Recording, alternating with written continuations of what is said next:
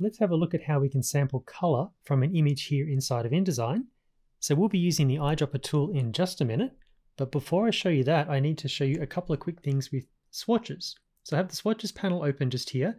We have two little swatches just here. You can also see those repeated in the control panel just up here, and also at the bottom of the tools panel just down here.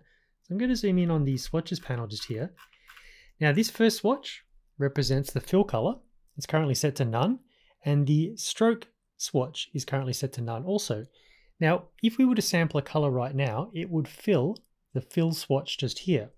If we wanted to change that to sample a color and change the stroke color, we would click on the stroke to bring that to the front and give that focus.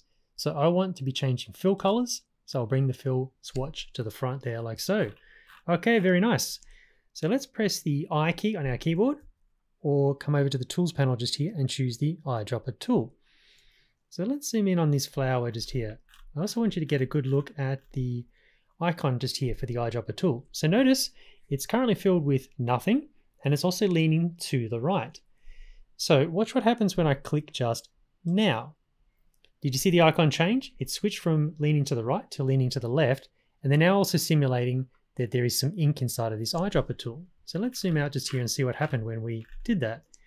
So here inside of the swatches panel, and in those other locations I pointed out a moment ago, you can see we have sampled this pink color. Very nice.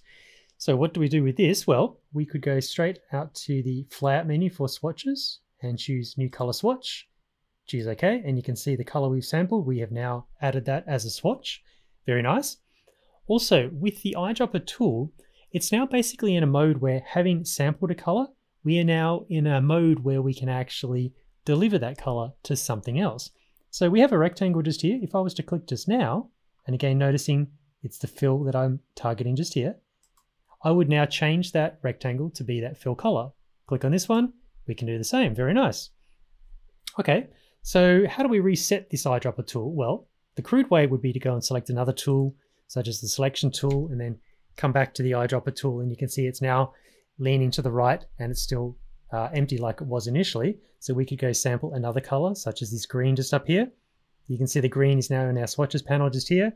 And now again, the mode has changed, so I can go and click on different items and change them to that new sampled color. Obviously very tedious. It's working, but it's tedious. So a better way to reset the Eyedropper tool is holding down your Alt or your Option key. So now I'm hovering over, say, this flower just here. I'm holding down Alt or Option. While I'm holding that down, you can see that the Eyedropper tool is resetting itself. I can click, sample a new color, and then come over here and change anything else I want. Again, maybe I want to sample this pink just down here. Hold down Alt or Option, sample that color, go and click and recolor anything else that I like. There is an even faster way to do this if you're wanting to use the Eyedropper tool to change the color of things, and that is to actually select those things first. So if I hold down the Command or the Control key now, it'll temporarily give me the selection tool, so I can go and select these two items. Just hold down my Shift key to select that second item. So now I have these two items, these two rectangles selected, and I have the Eyedropper tool selected, and now I will hold down the Alt or the Option key, and wherever I click, it will change the fill color. Just reminding you, of course, I have the fill targeted over here inside the swatches panel. So now very quickly, holding down Alt or Option, I can run through any image here inside of this document and change these rectangle colors. So maybe I'll come through here and okay, I'm pretty happy with those colors, so I might just leave it there, guys. So that's the Eyedropper tool in InDesign for sampling colors from images. Hope it helps, guys. Happy designing.